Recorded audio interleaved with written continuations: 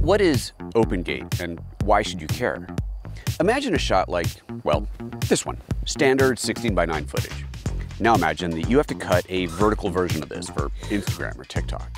That means you have to crop off the sides, over 2/3 of your original image. This is getting a little bit cramped. But what if you didn't have to crop quite as much off the sides? And what if you could uncrop the top and the bottom of the shot? Wouldn't that be a bit better? Of course it would. So what are we looking at here? Well, this is the original shot, captured in opengate mode on the LUMIX GH6. So again, what exactly is opengate? Let's get into it. The idea here is pretty simple, and I really have to thank YouTuber Tyler Stallman for bringing awareness back to this concept. In his LUMIX GH6 review, he said, what I've really fallen in love with is having a almost square sensor. I don't want to go back to my 16:9 video ratios of my Canon cameras when I could have opengate 4:3 video. It is superior in every way, and I'll explain why if it's not totally obvious. This feature was actually available in the LUMIX GH5, but it just wasn't talked about that much. As you're probably aware, the sensors in your digital cameras are either a 4:3 or a 3:2 aspect ratio. 4:3 for Micro Four Thirds and 3:2 for most full frame or APS-C sensors. However, when you're shooting video, most cameras will crop off the top and the bottom of that sensor, giving you just a 16:9 or 17:9 view. However, what the LUMIX GH6 can do is record the entire sensor, the full 4:3 aspect ratio, allowing you to crop into that sensor in post, cropping into your 16:9 or 17:9 or even 9:16 or square aspect ratio. In fact, the GH6 captures 5,760 pixels wide by 4,320 pixels tall in a 5.8K mode. Check out how that crops. This box represents the full 5.8K image. And here is a 16:9 Ultra HD 3840 by 2160 crop. You have a ton of reframing and punching in options without scaling up. And of course you can scale down, meaning that this is what your maximum crop would look like. Now let's go vertical. Most vertical deliverables are 1080 by 1920, so the reframing options are practically obscene.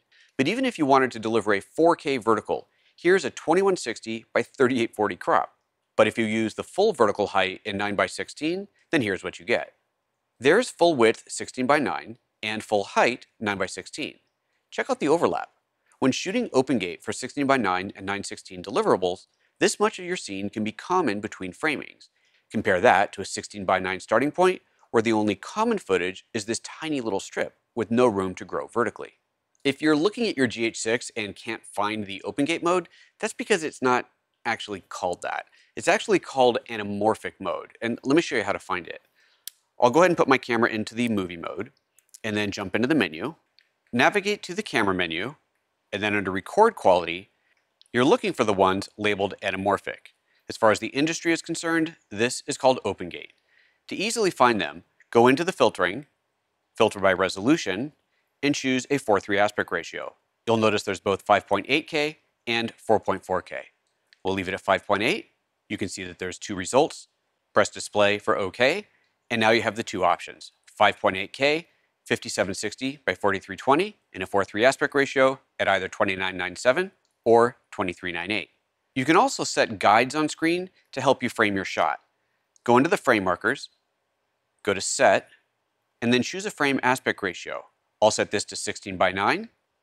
Choose a frame color. I quite like the blue. And you can also choose to mask the footage outside of the guides, but I'll leave that off. With that set, I'll go ahead and enable it, and this is what you see, a 16:9 frame guide within my 4:3 crop. I can change that, of course. Let's go ahead and go back to set and change the aspect ratio to a 9:16. And here's what that would look like. Of course, you can set this to any aspect ratio you want, including square, but even to custom, where you can set any width or height and even position that you like. Incidentally, the GH6 isn't the only LUMIX camera that can do this. You can also shoot opengate, as I said earlier, on the GH5, but it is also supported on the new GH5 Mark II. And if you want to shoot opengate in full frame, you can do that on the LUMIX S1H. Now the S1H is a 3:2 aspect ratio, so it's not quite as ideally suited for the 9:16 crop, but you'd be shooting in full frame. Also, there's only one other camera that I know of on the market and anywhere near this price point that has these features. If you want to see all the different formats that these cameras can shoot at in opengate mode, then pause the video on the chart that's coming up right here.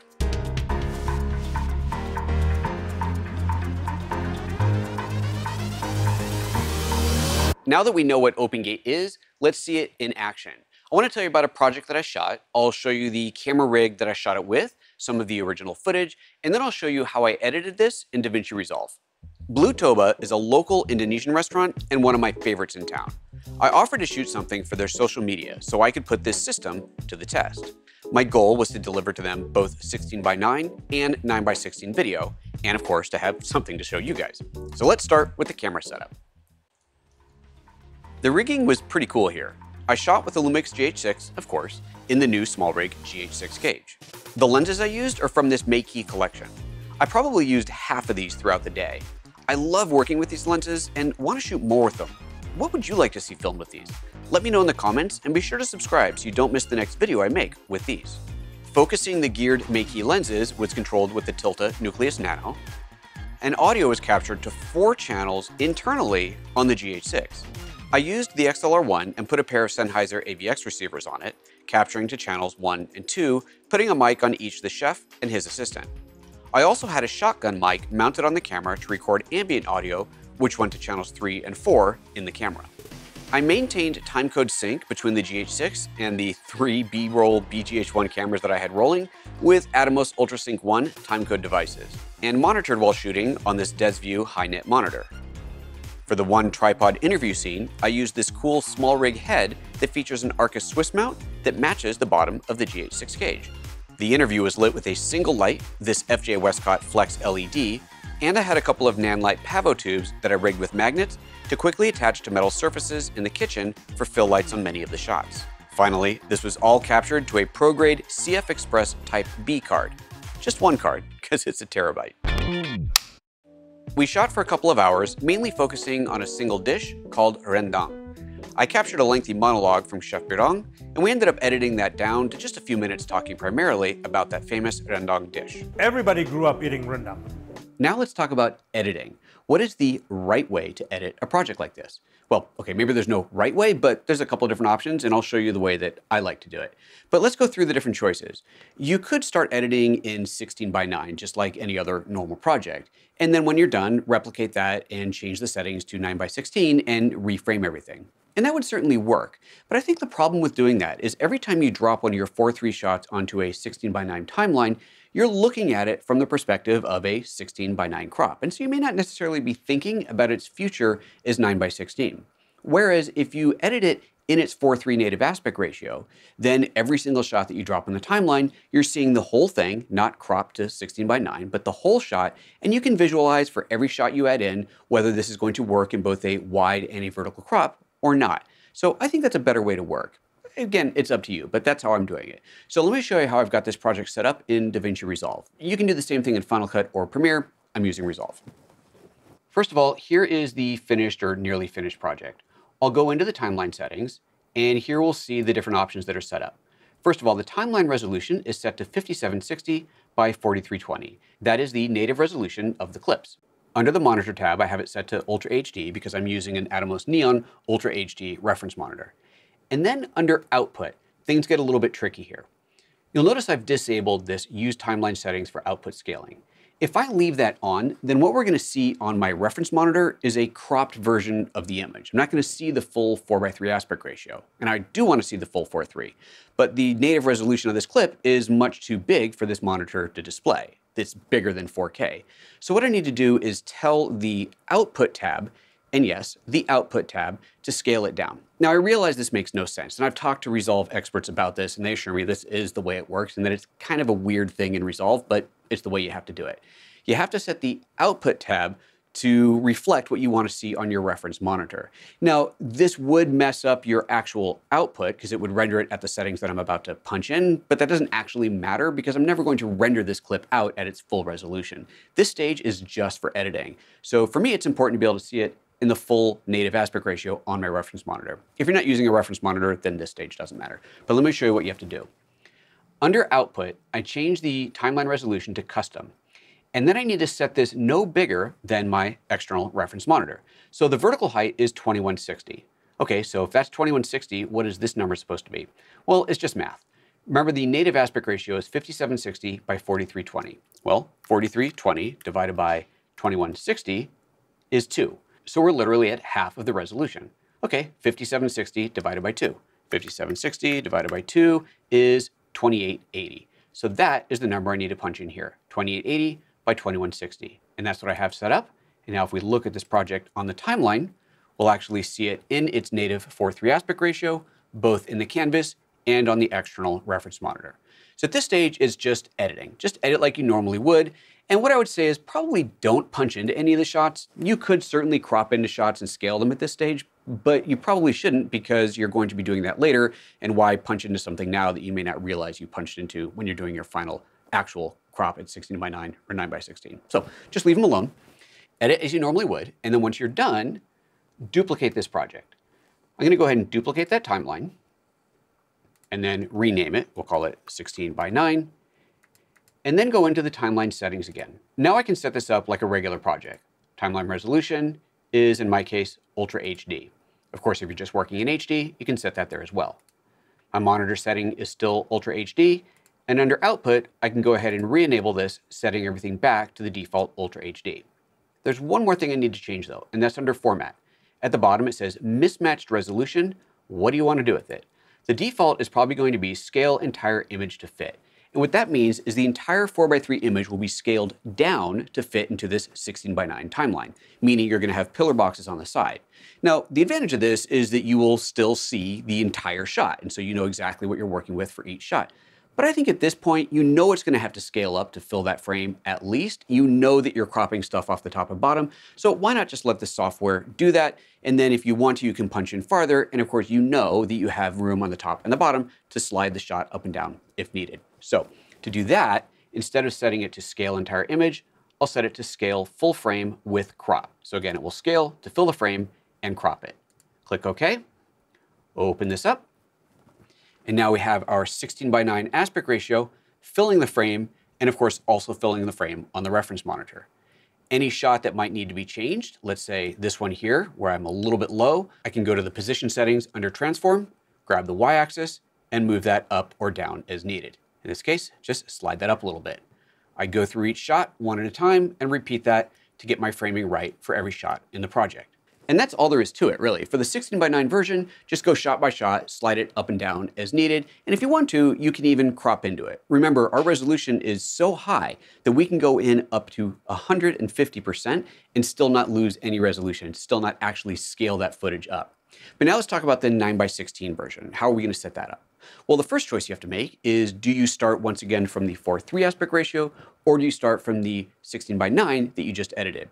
You could go either way, but I think if you start with the 16 by 9, remember you've now slipped shots up and down, maybe even cropped in a little bit, so you're not starting with kind of the raw source, if you will. So I would say it's probably best to start with the 4:3. So let's replicate this project again, and then of course change the aspect ratio to 9 by 16. Right-click, duplicate,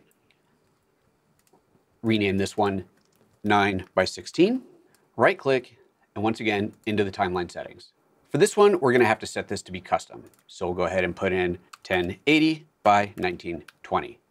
I want the mismatched resolution once again to be scale full frame with crop. My monitor setting can be left alone, and the output setting can also be reset to use timeline settings for your output scaling. Now, this is a nice advantage of using Resolve. What I will see on my reference monitor will actually be the 9 by 16 crop. If you look at this on Final Cut, unfortunately on the external monitor, it's going to distort it, at least if you're using a Blackmagic card. I don't know why, they just don't talk to each other properly, but with Resolve, when you set it up this way, you're actually going to see the proper image on the reference monitor. I have no idea what happens in Premiere, sorry.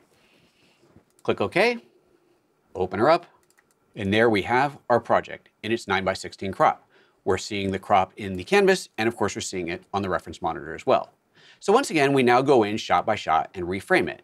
But there's a tool in here that can automate this process that works really well for this vertical crop.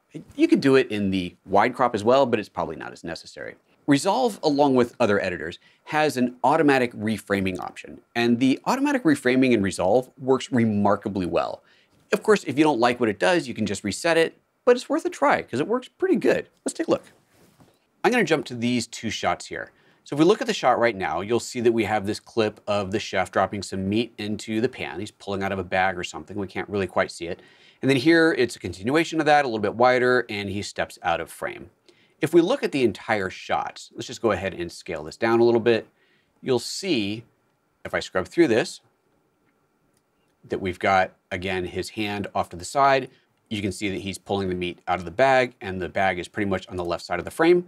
And then if we go to this shot and do the same thing, I'll just scale that down so we can see the whole clip in here. You'll see that chef is on the kind of left center of the frame, and then he walks and he goes a little bit more towards the left there. Okay, so those are the two shots that we're dealing with. Let me just select those two and reset them. And with those two selected, I'm gonna go here to the Smart Reframe option, and with it set to auto, just click Reframe. That's it. It's going to analyze those two clips and reframe them. Now, here's the cool thing about this. It's not just choosing a point that it thinks is interesting and cropping into that. It's actually going to track and move the frame to follow the point of interest. It's wild. Watch. Let's go back to this first shot here.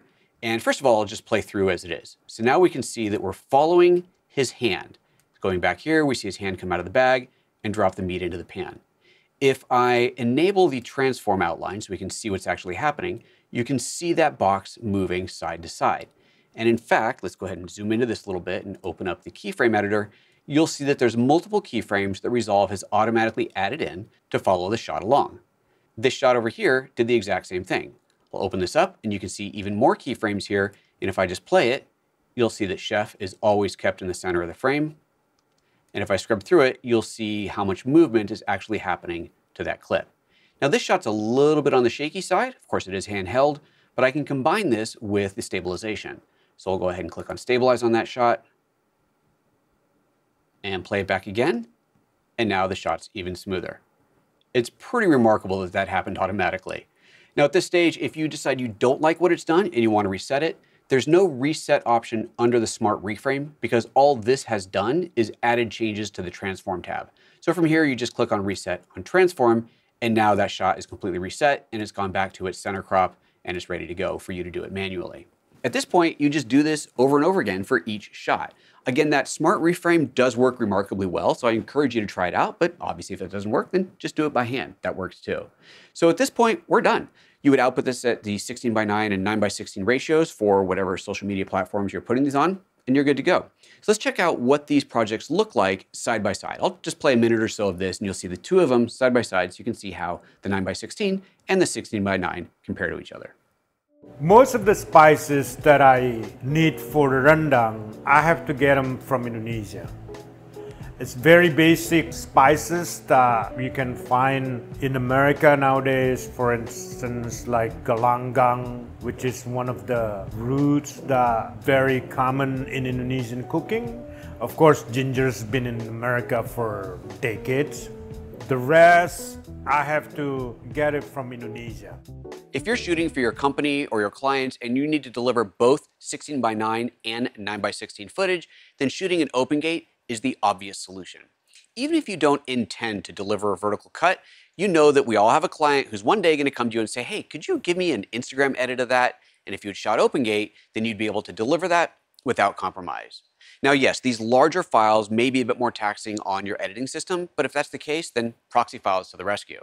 In fact, I edited part of this on my M1 MacBook Air using the proxy file workflow from DaVinci Resolve. My assistant editor is based in Europe and was able to access the same project using DaVinci Resolve 18 Beta's new cloud database. It works really, really well, and if you'd like to see a video on that, let me know in the comments. Although I do feel that there's plenty of really, really good Resolve content on YouTube already. I really don't need to dip my toe into that water, but if you'd like to see something on that specific workflow, let me know and maybe I'll do it.